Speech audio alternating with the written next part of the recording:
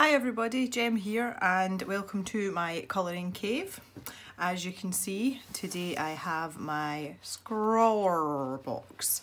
This is the February box. It was dispatched a few days ago and it's luckily enough landed in my lap. So unlike the last video, I have not looked in this box at all. I do not know what's in it and I wanted to share the exploration and experience with everybody. So I think I just want to get stuck in. I have cut the tape already just to make it easy for me to get into. I've explained this before, but basically Scrawlrbox. Scrawlrbox is a UK subscription art supply box. You pay £15 every month and they send you out a box of goodies of varying shapes and sizes. You never know what you're going to get and the contents vary from month to month. So it's a really nice way to explore different art supplies without spending a fortune. And if you do find something that you like, you can go out and buy some more. So without further ado, every month they do include a few things as standard. One is something to draw on, usually a sheet of paper or a few sheets of paper. Last month they supplied me, and that was the January box, with this notebook, sort of sketchbook type thing. You don't necessarily get one of these every month, and as you can see it's paper that we've got, and the paper is, it feels to me like it's not quite watercolour paper, so but it is very, yeah, I don't know if you can see the texture of it there, so that's interesting.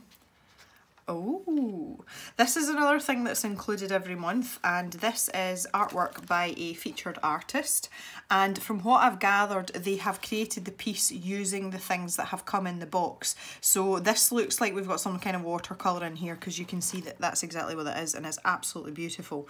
If you turn over onto the back, it tells you about the featured artist and also some of their social media type stuff if you want to go and check out some more of their work. This is great for a little bit of inspiration. And plus as well, I just think they're pretty and I like to have them sort of, you know, floating about in my my colouring cave. So, oh, we've got a rip. Oh, I can see, look what I can see. Oh, this is exciting. Again, every month also receive your Scrawlrbox sticker, and you can stick that wherever you like. We'll just leave that at that. And also as well, we have this little card, and on the card is details of the Scrawlr challenge.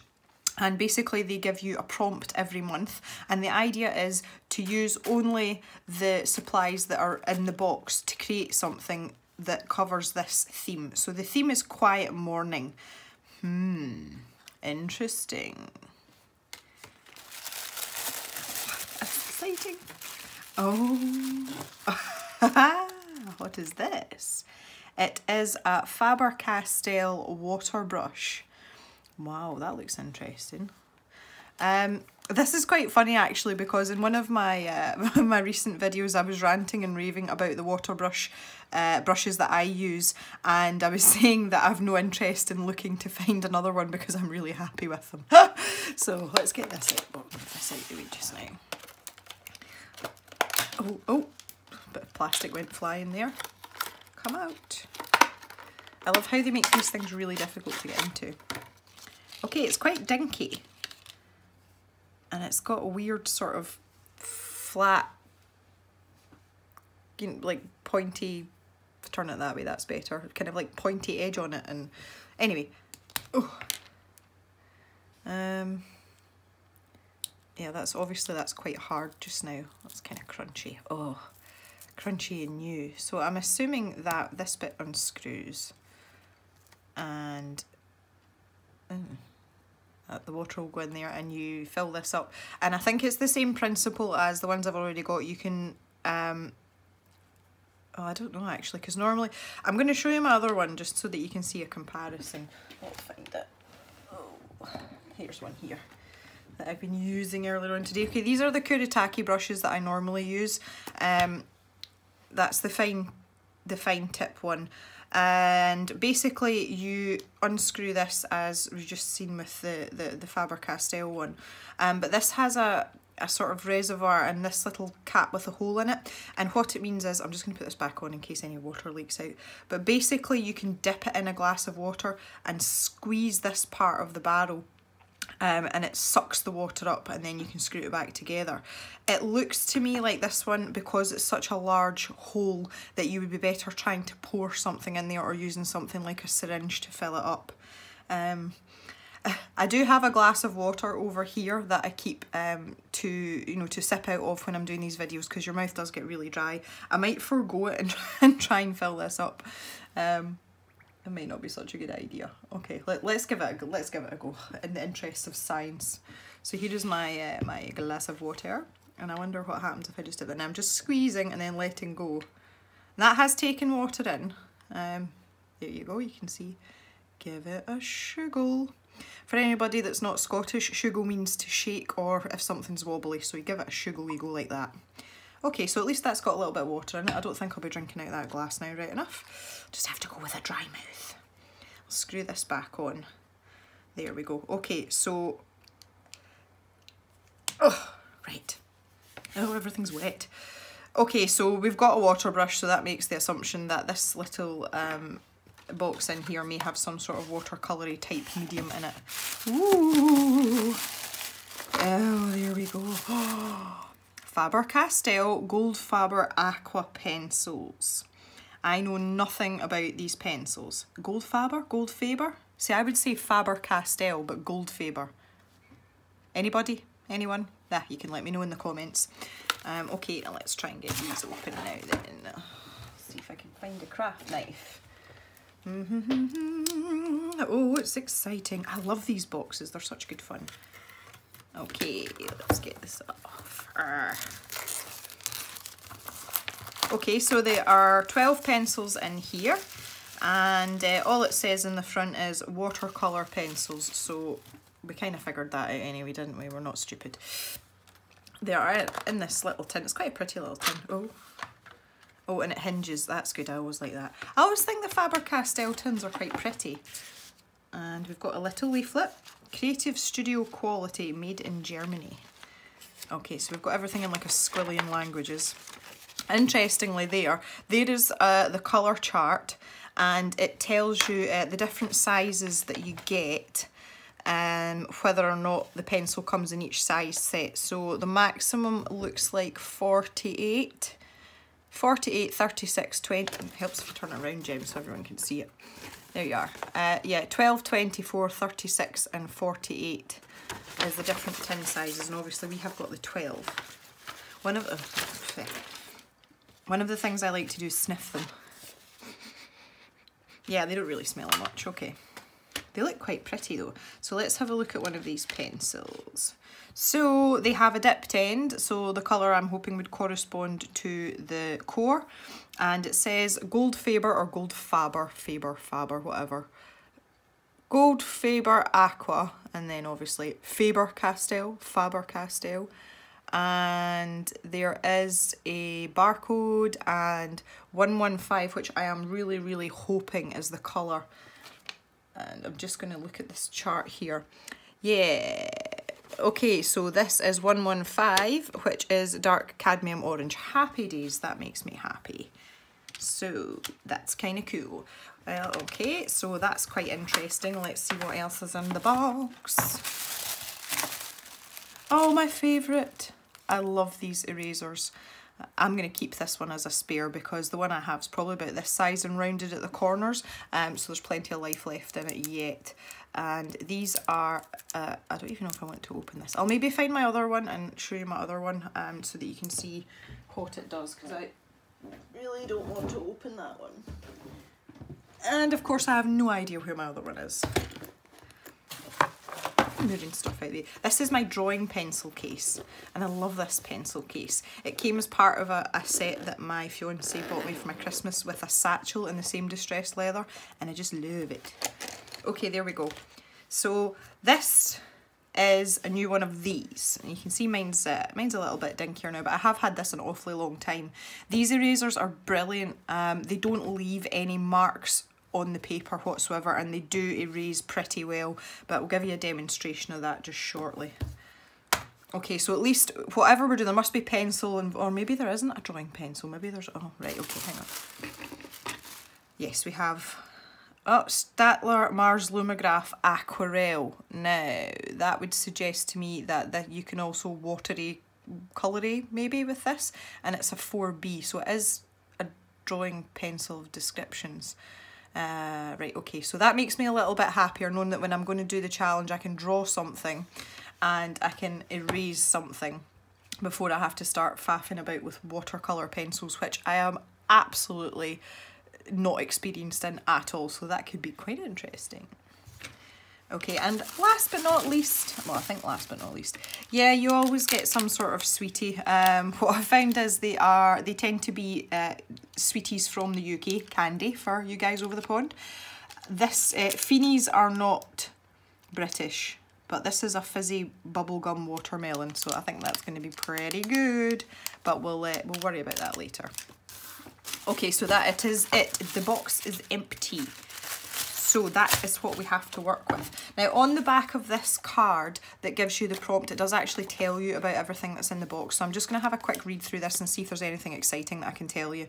Okay, so the aqua pencils, soft intense colour laydown and outstanding colour brilliance using either dry or wet techniques. So again, just the same as a normal pencil, you can use them with a pencil drawing, but if you want to get a little bit more creative with your water brush, then you can make it sort of watercolour-ish-esque, that kind of thing. Fully water soluble pencils, great pigmentation, blah blah blah blah, watercolour effects. Okay, the water brush.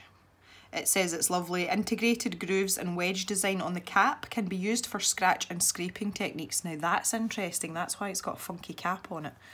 When I was saying about this sort of pointy section, so you can use that to and make your drawings more interesting. Okay, the Scrawlr Mars Lumograph pencil, remarkably break resistant. It's funny, they all say that, but are they really? We'll see. Soft graphite pencil draws and erases easily. Eraser we've kind of talked about. Leaves no discoloration of itself on the paper. That is a much more succinct way of saying what I was trying to say earlier. It is phthalate, and latex free. And oh, we have something missing. Oh no, it's not. At the bottom here, there's supposed to be a sharpener. I found it. And it's also a Scrawlr sharpener.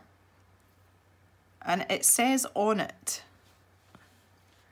graphite. Graphite, used for graphite. It's quite heavy actually. I've got a thing about sharpeners, I like heavy sharpeners. That feels quite sturdy, it feels very German engineered, it feels quite robust. So, that's always good to know, isn't it? Sharpen standard size pencils, blah blah blah, clear and accurate lines. Okay, well we'll see, I think we'll be the judge of that, won't we guys? Okay. So let's, first things first, I want to see the sharpener in action. How sad is that?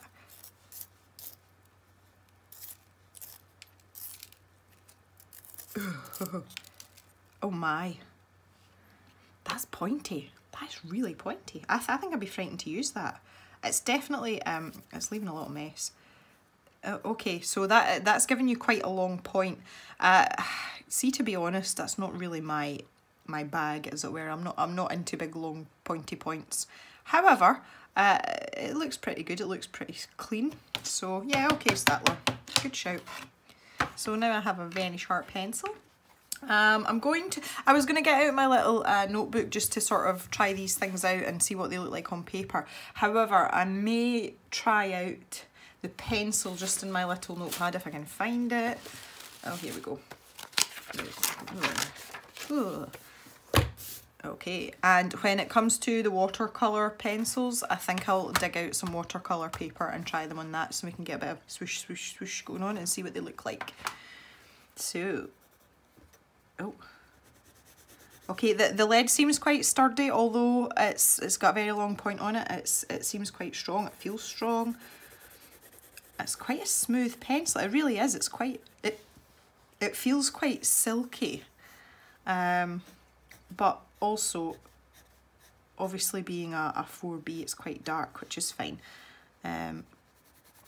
But yeah, that's a nice pencil. I quite like that.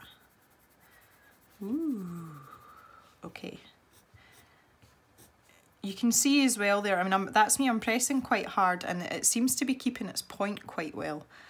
It's not disappearing at a great rate of knots, which is nice for a B pencil. I wonder how light I can go. Ooh. I'm the kind of person that takes an inclination to draw and I just pick up the first pencil to hand. I don't really have a favourite drawing pencil, so it's quite nice to try out different ones and just know that, you know, I can keep in my drawing pencil case, I can keep a handful of ones that are nice to draw with, and I know if I just stick my hand and pull one out, I'll get, you know, something that's good. Yeah, that feels quite good. I like this pencil. This is a good pencil. The Scrawlr stuff generally is really good quality. I'm a fan of it anyway, so that just backs that theory up, which is real nice. Right, I'm going to dig out some watercolour paper, if you bear with me one moment. Oh my. I was going to do it on this, but I think I'll keep this for the Scrawlr challenge. That would be... I might change my mind, you never know. Okay, this is really big. Wow. Hello, paper. Okay, this is proper, like, I don't even know what this pad came from. Let's have a look. Yeah, this is 300. This is from W.H. Smith, which is one of our stationers in the UK, and it is 300 GSM acid-free paper, and it is A3, so it's pretty big. Oh, sorry. Oh, nearly wrecked the place there. Sorry if that makes you feel a bit seasick, guys. There we go. Okay. Oh, it's gone all funny. Hello. Oh, there we go. We're focused again. That's nice. Good to hear it. So, let's wang these pencils. Pencils. Right. Now, first things first, I always go for the red pencil. Now, obviously, this is going to be quite grainy on watercolour paper when using it as a pencil, so I'm gonna just flick over on this little notepad as well and show you what it looks like on smoother paper, just so that you can see. These are really soft, these pencils, so you can see there there's a lot smoother lay down there. Obviously, as I say, because this is a watercolour paper, it's not going to be quite the same thing. Yeah, they feel very Prismacolor-y, they're quite buttery, and the points going on it really quickly. I mean, I've just done those two little scribbles there. I'll just compare this to one of the other pre-sharpened ones. You can see that that's the tips off it straight away, which is absolutely fine, and it probably helps in terms of watercolour pencils. I mean, I don't know. Okay. Pre-filled with the little skiddle I had earlier. Let's see if I can get this bad boy going. I always seem to like to do this on the back of my hand. I'm assuming it's the same as the other one. We'll give it a squeeze. Whoa. Okay. Okay, no squeezing. Oops.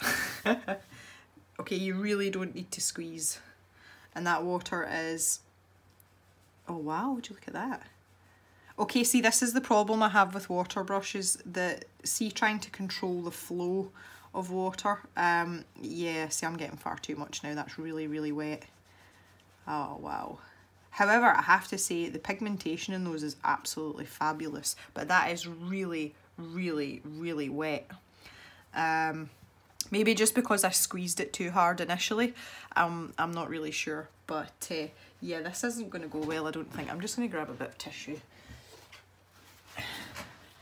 Right, all I'm doing is wiping off the end here. Maybe we'll get better control now that I've stopped squeezing it like a maniac. Okay, let's try with the blue. They're really light. Obviously, again, with this being watercolour paper, it will take the water. Right, I've not squeezed it at all this time. Okay, that is absolutely lovely. It's destroying those grainy lines, and I feel like I've got quite a lot of texture. And the water is flowing considerably better now. Oh yeah. Okay, I can live with that. Back on the hand. Yeah, that feels... Normally, if you do this on the back of your hand, you can feel the water flow and it gives you a good gauge of how wet or dry the brush is. Obviously if it feels quite dry you can squeeze, but I'm actually quite scared to squeeze this because it just seems to come flying out. But I do notice with this, if you look at it compared to the Kuretake brush, this has this chamber here, and when you squeeze here the water scoots down, but it has to filter through this sort of, I think it might be sponge, I can't actually tell, but obviously that if you squeeze really hard it slows the water down slightly before it gets to the nib. I don't think this has got this unless it's hidden somewhere in here, but I've got a sneaking suspicion that's why when I squeezed it it went absolutely bananas and went everywhere. One can't assume. We might investigate, might try and take it to bits in a wee while and we can find out. Okay, so let's oh, this is a nice colour. Let's make this a little bit darker down here. I am literally just playing about with this. Obviously this is not expressing any of my artistic talents at all. I just want to really, just to show you, like showcase and see you know, what everything looks like. This one is 125, which I have a funny feeling might be sort of fuchsia colour. Middle purple pink, my bad, middle purple pink. That's one thing I have to say, I use Polychromos pencils and I absolutely love Polychromos pencils, however their names absolutely suck. I think it's just because they don't translate well from German into English, because German language, they do take lots of little words and shove them into one big word, so obviously when you translate it back that's why you get things like middle purple pink, which is fine. But you know, you look at some of the other pencils, the Crayola pencils, they have a colour called Fuzzy Wuzzy. Yeah, that's what I'm talking about. Okay, anyway, back to what we were doing. So again, I've not squeezed the barrel at all and it feels a little bit dry, however I shall persevere. Oh no, maybe not. Okay, I'm going to squeeze a tiny bit. Okay, and that has actually plopped out. You've seen that happening. Yeah, I don't like this water brush. Obviously, there is every chance it's just because I am not skilled at all with these things, that someone with a bit more care and control and probably a little bit of practice might get on better. But that's far too wayward for my liking. Even a tiny little squeeze, you can actually see. I wonder if you saw it. Did you see that? Will I do it again? The water actually drips out. There. There. There. So even the tiniest little squeeze is going to put a huge blob on your paper. And if you're doing a picture that's completely in watercolour, there's absolutely nothing wrong with that. It's fine. However, if you do a pencil drawing and you're just wanting to sort of accentuate and, you know, like mash out and lighten some of your colours, this isn't ideal. If you're doing a whole watercolour painting, I think it would be great. Unfortunately, that's not the case for me. Okay, let's have a go with the black now. Let's have a go with the black. Now that's nearly dry, so I should be able to go right up there without any disasters. The black looks strange. I don't know, I don't think it looks the same. It looks black on the camera, but when I'm looking at this in the daylight, it looks kind of greenish. And again, I don't have that problem with the Faber-Castell Polychromos, but hey ho. That's quite intense as well. Yeah, that's nice. Okay, these pencils are lovely. The colour is really vibrant, and I know most of them will say that anyway, just for, you know, for the hell of it. But that's, yeah, that's quite good. And you can, again, if you're using this type of paper, you can wait until it dries, and I'm pretty sure you'll be able to put more on the top. I'm just going to try down here because this is completely dry because it's not particularly, you know, particularly heavy pencil and I didn't put a lot of water on. But let's see if I can pop that, where's it gone? Pop this colour down here. Yeah, so yeah, that you can draw over the top of that. That's not going to cause any issues. That's fine. So it'll be interesting to see now what happens when I wet this again, whether it disturbs what's dried underneath or whether it stays put and just squishes along the top. It's not moving the blue underneath. There you go. Now that I've done that bit at the side, that's me going right over the top of that, and you can see that my original blue line is still very much there. So that's quite good as well, that that's holding fast, so you can build up some layers and you know that what you've done underneath isn't going to start moving about. Okay, that's real interesting. Well then, oh, the other thing I was going to show you was the Scrawlr eraser, wasn't I? I'm going to move this out of the way. Oh, wow. Pop that over there. Okay, so, sorry guys, I keep bumping that camera. I'm going to end up giving someone some kind of motion sickness. As I said before, this is my one of these that's just a lot older. I'm not going to open this one. This can go in the spares box. These pencil lines are drawn with the Mars Lumograph pencil that came in the box. So just to show you how good they are, now that is a 4B pencil, and I'm just going to take a couple of scrubs straight through that middle part there, and you can see that it's taken away a considerable amount of that. I'm going to try one of these dark lines down here and really like go for it. There we go. So there is a tiny mark there, but that is actually my indentation on the paper with the pencil. It's not it's not actually pencil that's left in it. So yeah, these are great. Even if you're just doodling and you know you like to scribble about like I do, then yeah, I really like these erasers. And also as well, when they start to get a bit mucky, you can rub that on almost any surface and it will take it off. In behind this craft mat, my desk is wooden and it's just a plain, I don't know why I'm touching it because you can't see it if I do that. Ooh, but I can literally go like this and it takes it all off. So yeah, I really like these erasers. Did I say that already? I think I might have. I need to put this back straight now. Oh, that's about straight as it's going to get. Okay, so there you have it guys. That is this month's Scrawlrbox. Just to recap, I'm going to pop all these back in, probably not in the right order. Just to recap, we have the Faber-Castell Gold Faber Aqua pencils. We have the Scrawlr Mars Lumograph 4B pencil. We have the Scrawlr Mars plastic eraser, which I absolutely love. And we have the Faber-Castell water brush, which if you are a watercolour artist I think is going to be fabulous. If you're someone like me who's useless with stuff like that, it requires quite a bit of skill and control, which I do not have. So yeah, maybe not.